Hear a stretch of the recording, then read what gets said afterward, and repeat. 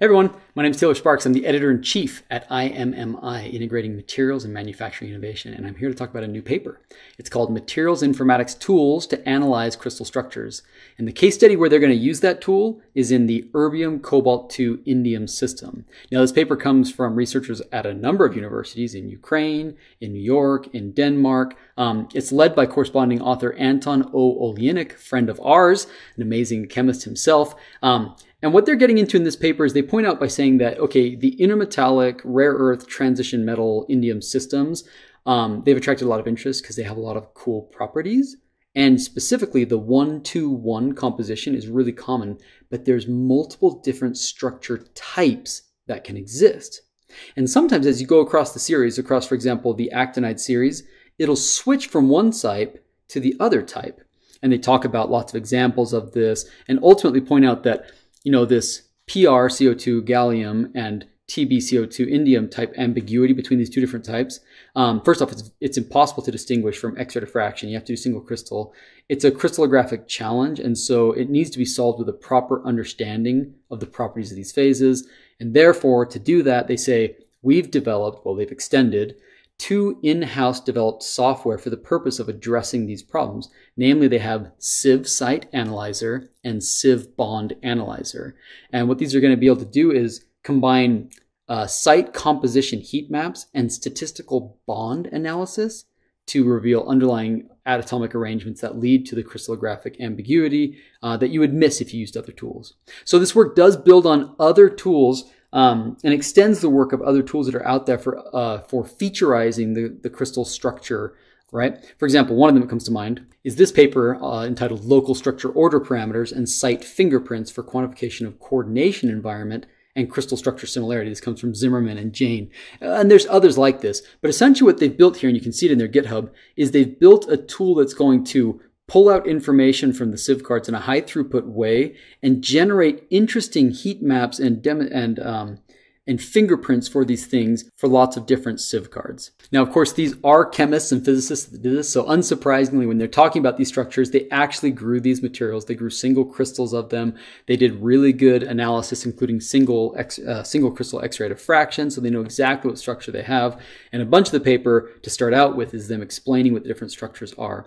And then they get into the software development. So there was 2 software packages that they're putting together and extending here. The first is this CIF site analyzer. And again, it says, we developed this site analyzer to parse a given list of CIVs and output the composition summary of each site in the CIV card, right? The composition of each site across all the CIVs can then create a periodic table heat map to show you the span of composition belonging to those sites.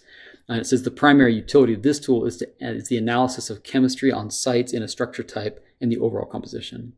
The second tool they built is this one, the CIV bond analyzer, and this is now an interactive command line Python application designed for high throughput extraction of what they're considering this most important parameter, which is the minimum bond length, right? Typically, the neighbor that is closest to another atom is the one that's going to have the largest chemical impact on it. And so what they're pulling out is what that neighbor is in a really high throughput way. It says CBA generates histograms for a graphical overview of the shortest bond length of each site or element, and then a text file that enumerates bond pair counts and unobserved bonding pairs.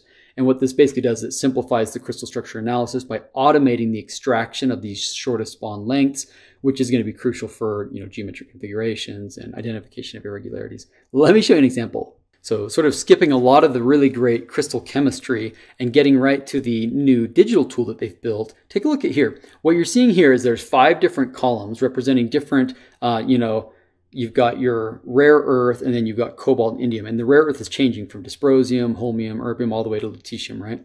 And what they're showing you is the different site fingerprints and what's bonded to what, basically. And they point out by boxing these in red, these top 3 here and these 2 ones here, the ones that seem to be the sharpest and the most numerous interactions. And they're clearly showing you that there's a change, right? As you go across this series, it's switching from one type to the other. And this is a really good way to demonstrate that there's a change in the crystal chemistry happening here. And then obviously you can use the same tool at arbitrary points. Here in this ternary space, what you're seeing is these cool diagrams that this software package can create, where it's showing you, for example, the red represents that the shortest minimum bond length is an indium bond, yellow is a cobalt indium, Purple is this erbium, indium, and you can see that at different compositional spots on this diagram, pulling from CIF cards, that the bonding's changing, right? Here it's changing from a cobalt indium bond, here it's an erbium indium bond, and there's even degrees of sort of in the middle between them,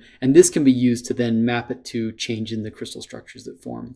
So I'm excited about this. I think that this is a useful tool in an area where we haven't seen enough useful tools showing up in materials informatics, and that is structure fingerprints and ways of pulling structural features out of CIF cards, which are going to be useful for informatics approaches that use those for predictions as features. So take a look at it. They've got a great GitHub site. They've released the code. They've made it dead easy to use.